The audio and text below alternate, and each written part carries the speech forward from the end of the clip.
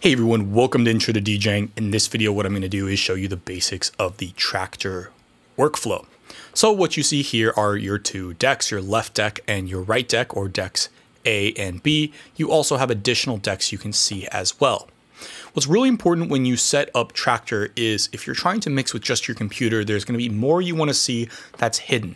So a few things we're going to do is we're going to go to our settings page and we're going to first go to our global settings, and we want to show the global section so we can see our effects units. The next thing I'm going to do is go to my mixer section, and I want to see the EQ and fader, which will show up right here in the middle. I want to see the filter and gain section. So of course I have my gain and my filter. And lastly, I want to also see the crossfader that will fade between the different songs. So the crossfader is over here, it will be playing deck A. And when it's in the middle, it'll play both. And finally, as it moves over here, it'll be just deck B. So by setting this up, you can then of course see a little bit better what's going on. And to give you an example, what we have here are two tracks, one on each deck. Now, sometimes you want to see a little bit more of what's going on each of these. So if we double click here, we can end up seeing the loop section.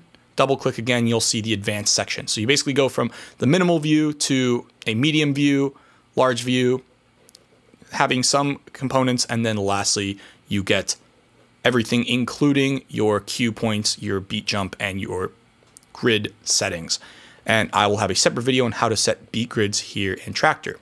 So let's see what happens. So basically what's going on here on this deck is mirrored on this deck over here. And a few things that are worth mentioning. First is you have your cue button. You also have cue play, which is pretty much the same as cue, except it'll play when it reaches that particular point, whereas cue is cue stutter, meaning when you release it, it jumps back to that point. You also have your play and pause button,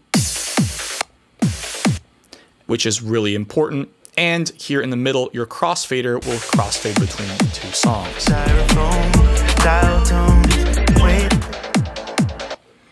Up here on top, you have your sync button and then your master button, which chooses which deck is synced to which. So if I hit sync and this one is the master, this will be basically the one that is controlled. If basically whichever one is the master. Whereas if this one is the master, then this will be the knob that controls both of them. So it makes sure both of the tracks are locked in sync if you're using sync. We also up here have our EQ controls. So we have our low, cutting and boosting, mid, and our highs. We also have a filter knob, our gain, and then effects routing, which we'll talk about in another video. You also have this pan knob, but it's very rare you're going to be touching this much at all. So hopefully this gets you set up with how Traktor should look. I like having the mixer section here along with the effects on top. That way, when you're practicing, you can basically just use your laptop. You can also use keyboard shortcuts to start and stop these tracks if you want. By default, W starts the track on the left and S starts the track on the right.